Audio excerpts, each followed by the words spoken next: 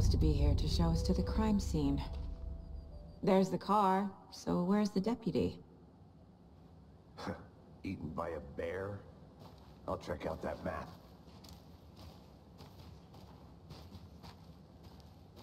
Worth memorizing.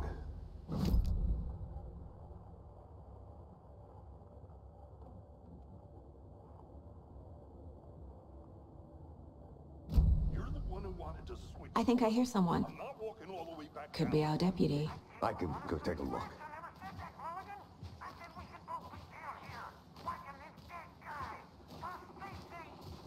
Wait, Gort.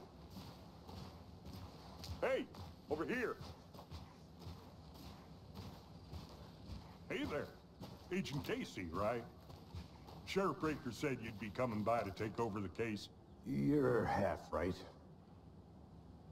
Anderson? Saga Anderson. I'll be leading this case. Seems you already know my partner, Alex Casey. Shoot. Sorry about that, ma'am. I'm Deputy Mulligan. I just figured that, you know, that, Federal agent's right here, Thornton. My partner, Thornton, down at the crime scene. He's not what you call the sharpest axe in the shed. Right here? What do you mean?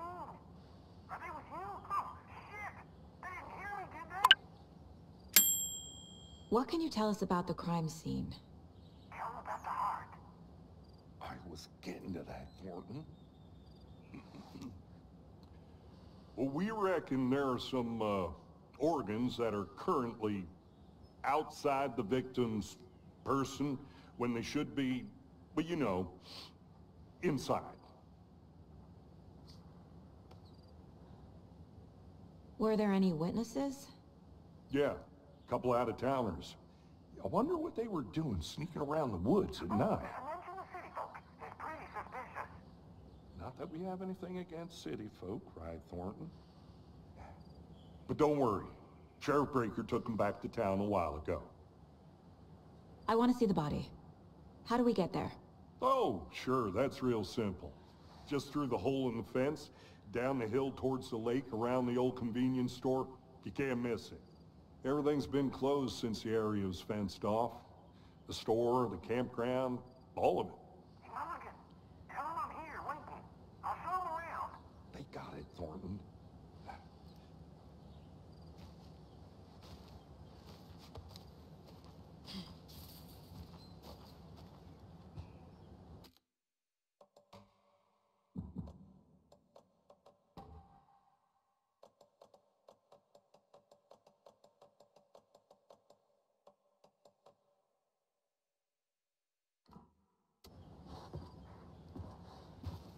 Before we get to the crime scene, there's time to review the facts of the case so far. Make sure I'm seeing the clues clearly.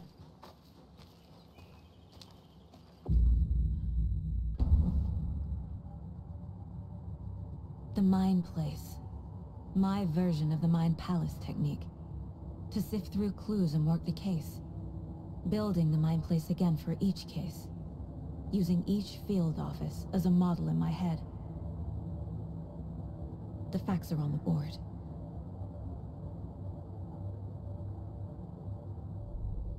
Everything we know about the previous murders. Worth taking another look.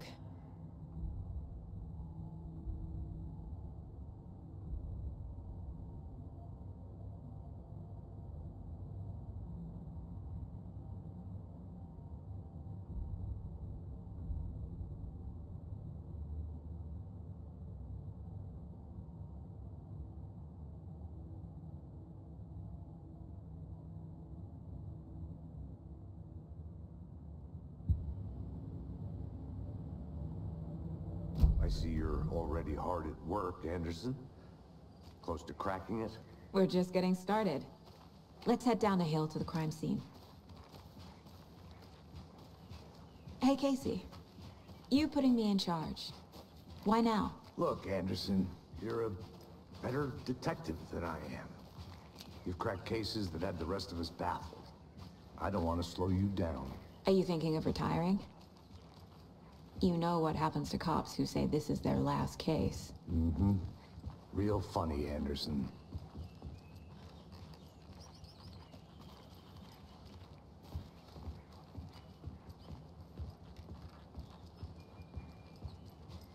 Stairs are out. You okay to jump down? I'm not that old.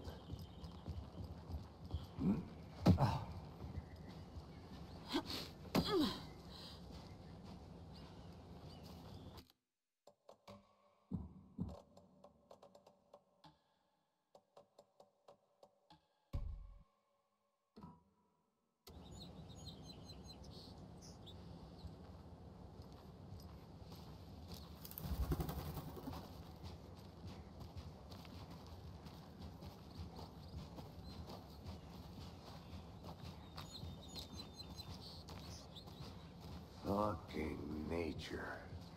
Gives me a headache. There's too much sky.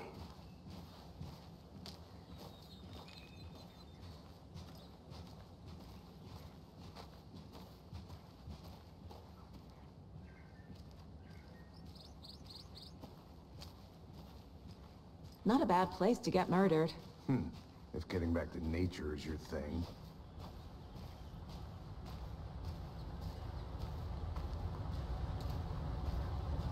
Damn. Should have brought an umbrella. I like the rain. The only thing around here that feels like home. You think the local law had the sense to put up a tarp? If they did, next coffee's on me.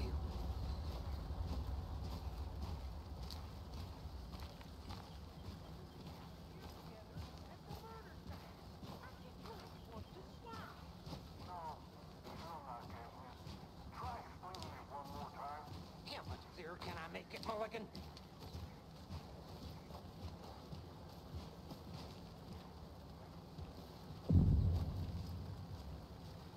Hey! Deputy Thornton, I take it. That's me, at your service, ready to get this case solved. Now the body's behind the store. Come on, I'll show you.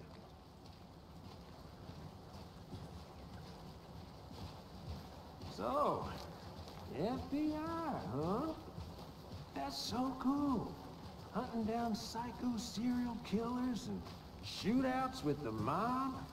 You forgot the UFO cover-ups. What? Those are real? You guys hiring?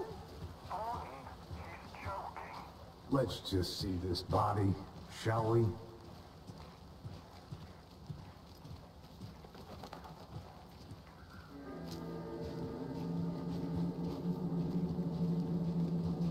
Now this is the scene of the crime. We found him on the table. Now he didn't touch nothing, you know, procedures and stuff. Thanks, Deputy. No tarp. You owe me a coffee. Okay.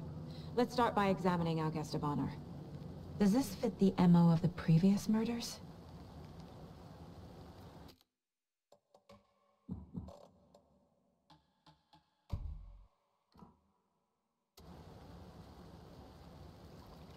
Step 1.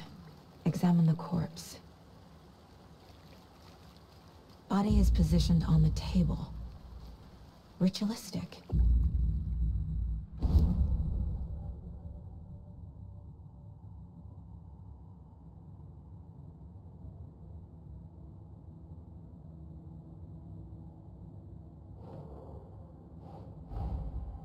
Another body turns up just as we arrive in town. Coincidence?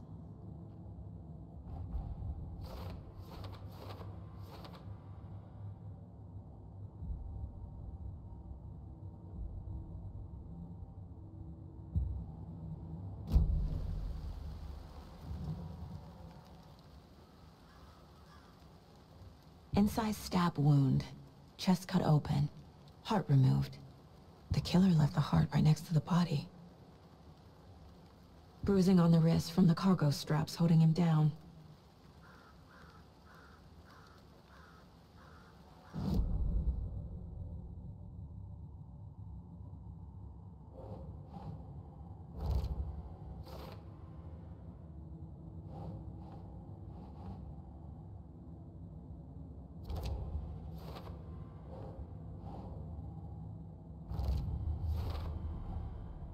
Heart removed from chest, strapped by the wrists.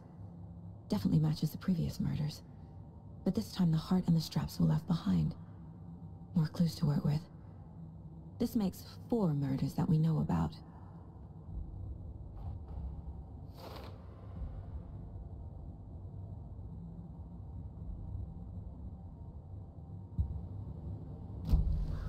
Who is our victim? Who killed him? Need to find more clues. Large amount of blood on the table. The victim died here.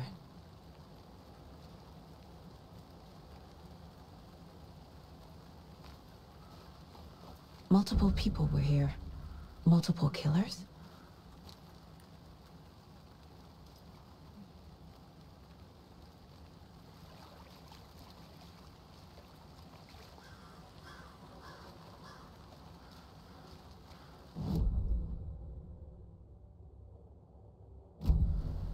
Was he killed here, or brought here after?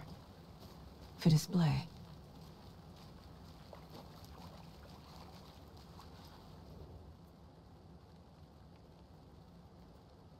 Someone left in a hurry.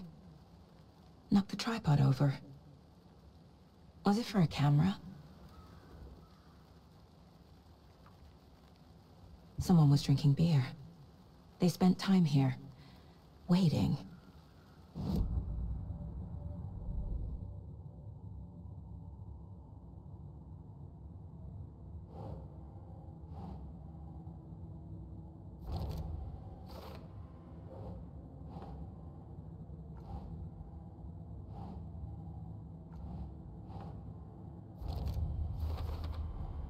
Boot prints, indicating multiple killers.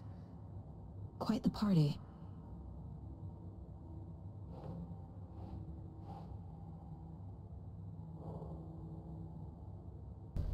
The lake is connected to Nightingale somehow.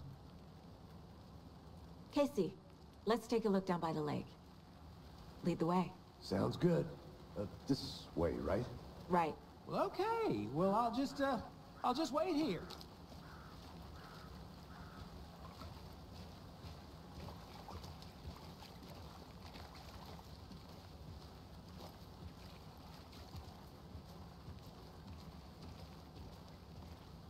This one of your hunches, Anderson? Did something happen at the lake? I think Nightingale came up from that direction. From the lake. Probably looking for shelter. Safety. They were waiting for him. When you're ready, I'd love to hear what you put together so far. Sure. It's not that complicated. Nightingale was out in the woods alone at night. Possibly nude. The killers knew he was here. Ambushed him. Dragged him to the campgrounds. Strapped him to the table. Cut his heart out. But then they were interrupted by those witnesses, the Bookers. The job is unfinished. That seems pretty complicated to me. What was this guy doing skinny dipping at this time of year? Haven't figured that part out yet. Mm-hmm. Lots of questions. Lots of answers for us to find. I didn't know trees got that big. Gives me the creeps. You need to get out more. It is kind of creepy, though.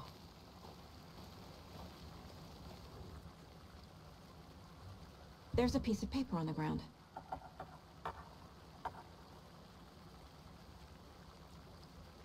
Tracks. Barefoot. Nightingales? They come out from under the boulder. It makes no sense.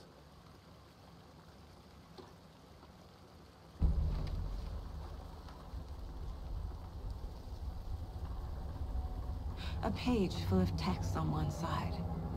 Not a printout. Written with a typewriter. Old school. Lines scratched out and edits added with a pen. Mm-hmm. Like a manuscript.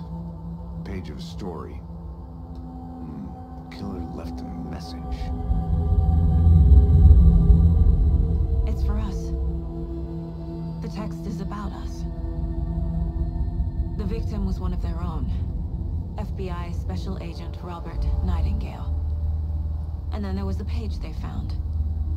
The first step down into terrifying depths. Reading the words. These words felt like a message. Someone knew they were here, someone playing a game with them. An invitation. How could they not accept? Even if they knew it would end up hurting them.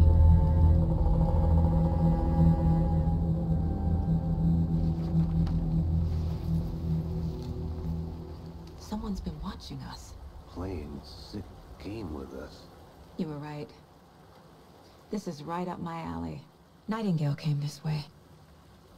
Either he dropped this page, or the killers left it for us.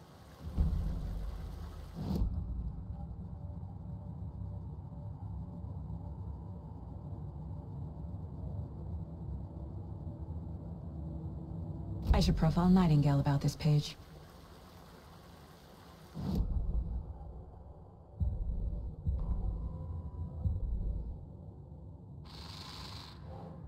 Up from the lake that's not a lake.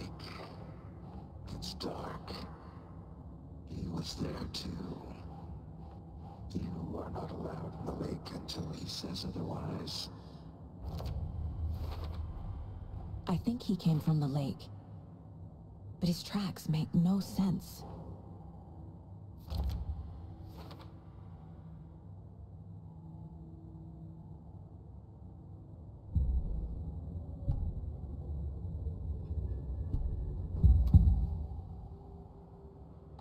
We found a page in the woods.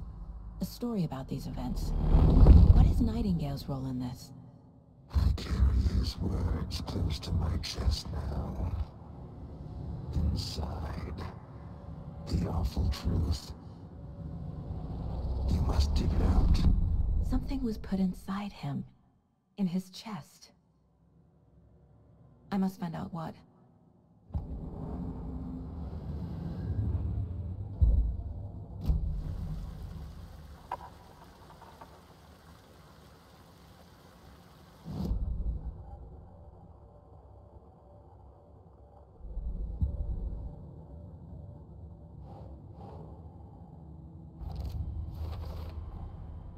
Found all I can here. Time to properly examine the body. See what I can find inside.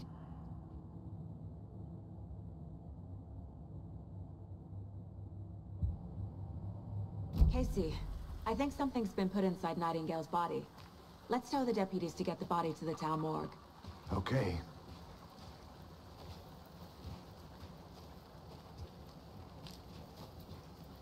Whoever wrote that page made sure it read like a story.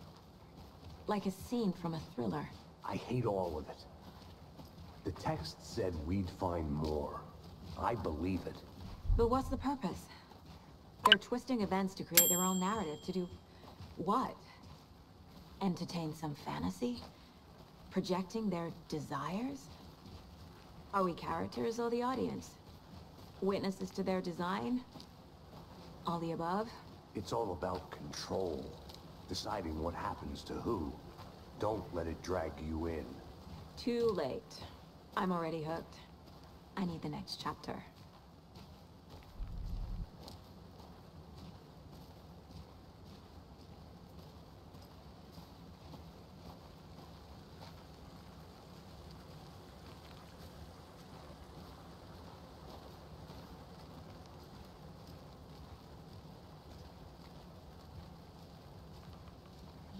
Hey, you made it back. Good. I hope you didn't get stuck in any of those big puddles. Crazy flooding down there, huh? Just like I said. Deputy, I want the body taken back to town for a proper examination, ASAP. Well, sure. But the coroner won't be back in town for another week after Deerfest. Not a problem. I'll do it myself. Oh, and Sheriff Breaker called to say he's got the bookers at the Oh Dear Diner in town. Oh, and I've got a key to the gate. It's a shortcut back to the parking lot just up the hill.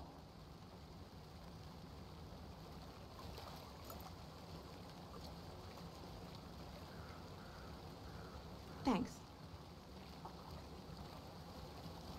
Let's get the car, drive to Bright Falls, and talk to these witnesses, the bookers.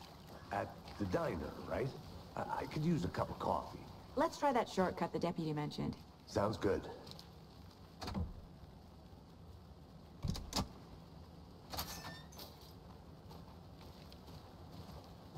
Seems like a nice town so far. Murders aside. Pretty woods. Cute lodge we got set up in. We should go for a hike if we get a chance. Now you're just being mean, Anderson. Deputies aren't exactly up to the task, but hopefully the sheriff will be more helpful. Not a surprise about the deputies. Doubt they see much stuff this gruesome.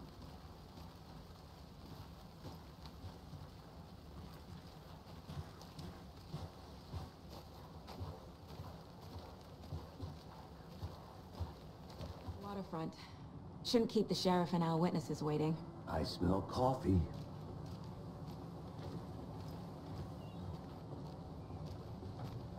Hello.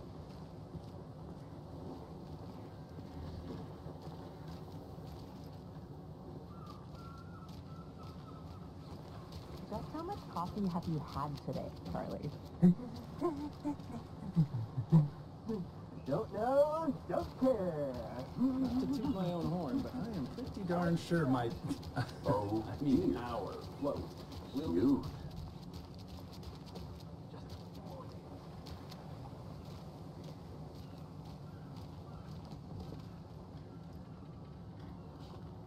Let me guess. The FBI. Welcome to Bright Falls.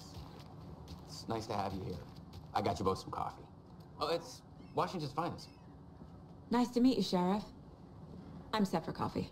You know, I wouldn't say no to another. I'm Agent Saga Anderson. This is Agent Alex Casey. Tim Breaker. And let me just say, I'm happy you two are here. Frankly, we could use the help. Your deputies said you had a couple of witnesses here. They made them sound like suspects. Mulligan and Thornton are still on about that? No, the Bookers don't strike me as the murdering type, but you can decide for yourselves. They're just inside having coffee and pie to calm their nerves. I'll see what they have to say. Casey, you compare notes with the sheriff. Take your time. We've looked through the case files you sent over, Sheriff. Have you had many people besides the known victims go missing? Sure. But it's slowed down ever since Cauldron Lake was fenced off. Let me guess. Missing person cases spiked around 2010. The fence was built just after. Yeah, that's exactly right.